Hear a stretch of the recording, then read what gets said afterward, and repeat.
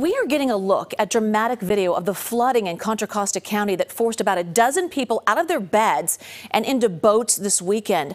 Harbor Street in Pittsburg, it was covered by 4 feet of rushing, overflowing water, the Kirker Creek. And we've just learned the road will be closed in both directions through at least Wednesday.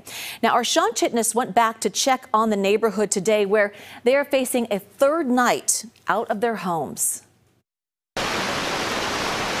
Rushing water setting the scene for what could be a river rescue.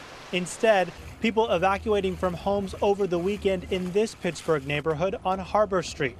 Bernadine Cleaver was one of those residents. She and others were brought by boat to a safer spot until the water recedes. My house was flooded, so that was bad. But the ride up here was good.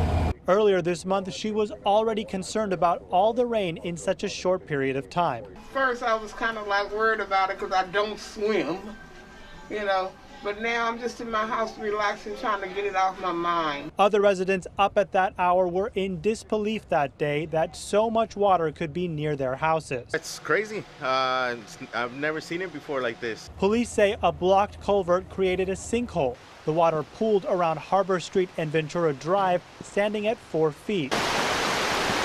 2 days after people had to leave their house, there is still plenty of water in the streets, blocking multiple homes at this intersection. Amazed that there was still this much water here. Liz Brown has lived in this part of town for almost 50 years. She came by to see how much water was still there Monday afternoon.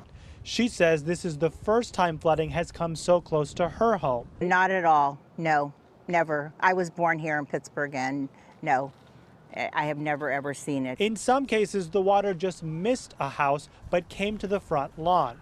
Others say their cars were stuck after the street flooded.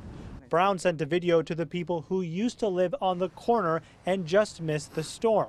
She's going to be overwhelmed to see something like this. While her house is fine, Brown worries about those who just moved in. So I'm sure they're probably somewhat overwhelmed to have something like this happen. She knows we need more rain, but she says she's praying we don't get another storm like this anytime soon. I appreciate and I thank everybody that's out here. And for those who had to leave their homes over the weekend, they remain grateful for the help they got when the water came to their front door.